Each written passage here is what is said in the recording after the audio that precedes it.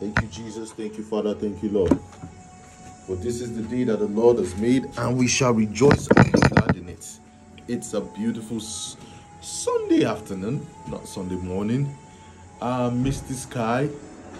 What is happening in that part of the world where you are?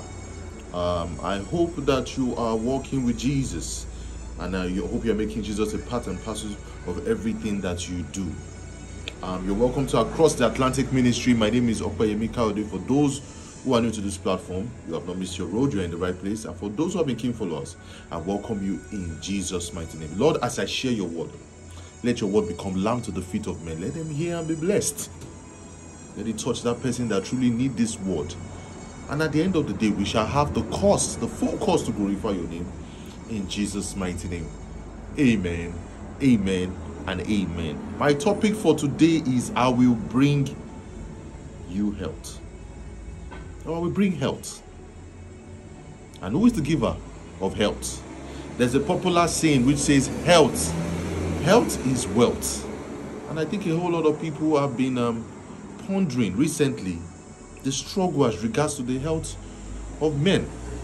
You know, the devil has been fighting the health of men because the devil understands the fact that when you are in good health, then it's easy for you to fulfill purpose. It's easy for you to walk in security and prosperity. So the devil fights the health of individuals. And recently, we've been seeing different kinds of ailments. I mean, different kind of diseases, different type of, terminal illnesses that sometimes you just think about it, that what is truly happening. But the devil is a roaring lion, going to and fro, looking for who to devour. So there was a story I heard that even in the olden days, that the herbalists or the diviners, what they do is sometimes, based on their spiritual powers, they would go and get some type of illnesses from the devil and blow it into the air. And when they blow this into the air, when people go back and forth and they find no solution to their illnesses, they will come back to these people and seek for help. In that way, they will begin to exploit and extort. God never created us for us to be sick. But of course, due to the fall of man, that's what brought introduction to sickness. Due to our transgression is what brought introduction to sickness. And in that sense, has made people lose their health. But God is saying, I will bring you health. Because God truly wants us to fulfill purpose. He wants us to fulfill destiny.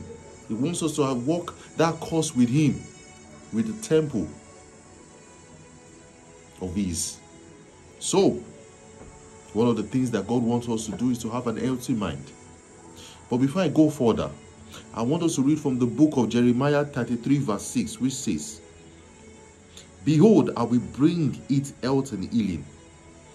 Because God understands that sometimes the life of man can be filled with infirmity.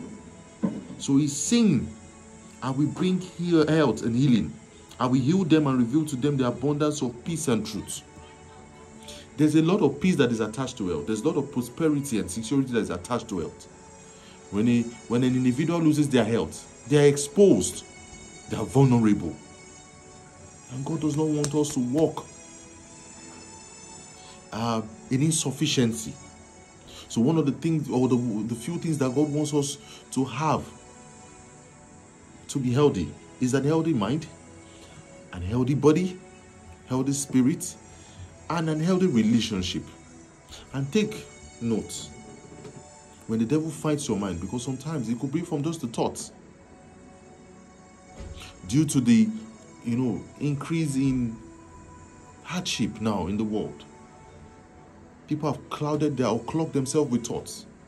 Now these thoughts can then become a sickness, and that which will affect their mind.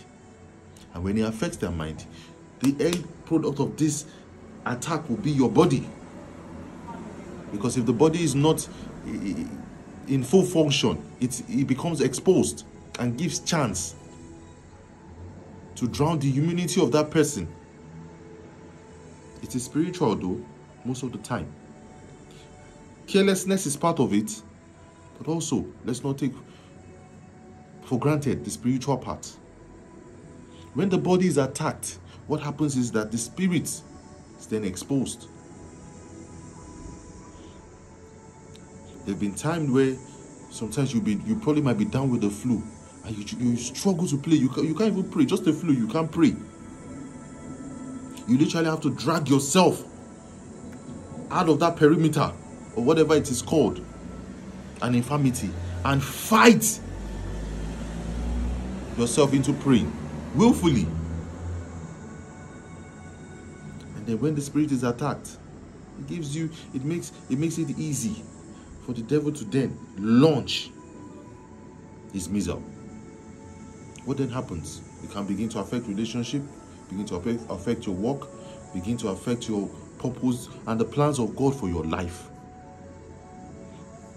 Don't forget, when they say health is wealth as well, the end product most of the time, when they say someone is healthy, that person is rich, is blessed.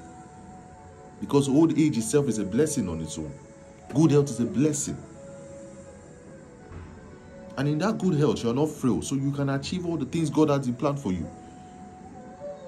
Which then slides you into prosperity and security. Good health. But we should call upon him, because this is what he promised in Jeremiah 33:6. Call upon him in prayer. That's where he comforts. When that thing is clouding your mind, go to God and seek him in prayer so he can comfort you before that thing becomes something else. He has promised you in Jeremiah 33:6 that he is going to, I will bring it health and healing. I will heal them and reveal to them abundance of peace and truth. Is there peace for anyone who is struggling with infirmity? It's hard. Especially that thing can rob men of their faith itself. So it is in prayer you gain that ascendance and you gain that strength and you begin to fight before things deteriorate. This is the gospel of Christ to you. But let us take into consideration that peace is made easy when we are in good health. It is easy for us to achieve all the things, all our dreams, all our aspirations. And most importantly, what God has made a template as regards to what he wants you to achieve for him. Souls can only be won when you're in good health. Lives can be touched when you're in good health. Just like they say, you can't give what you don't have. It's time for everyone to start taking into consideration our health. Our health. Our health. Don't say because I'm working too much. The devil is another. That's what, especially in this part of the world, that's one of the things the devil used in robbing men. He used the job to rob people of their spiritual life and their health. Today I was having a conversation with my wife, and we made a very funny statement. That it's, of course, it's less queue to the gym, but more queue at the place where, drugs are administered or where treatment is made. And let's not forget, of course, God has called a ministry of health organization, to use that as use that as one of his tools to bring people back to good health. But if we can try not to even get to that state and fight, there's a warfare against our body, which is the temple of Christ. There's a warfare against our health, and we should not take it for granted. So I beg of you, my brothers, my sisters, is it from exercise? Is it from the things that we take into our mind, the things that we read, the things we expose our eyes to, our relationships, our spirit? We should make sure that it's always on fire. You should go to the gym if you can. Eat good, eat well, eat clean, eat organic, because the devil is also using that medium as well to destroy the life of men. And sometimes you look through the ingredients of food and they say there's plastic in this food, and then food that can't digest. The devil will take advantage of anything to fight, as long as he works with his own agenda. So we have to say no. That regardless of what is in front of us, or the part of world that we live in, or the part of world that you live in. Don't give in to those lies. And say, at least man must survive, and don't take care of your health.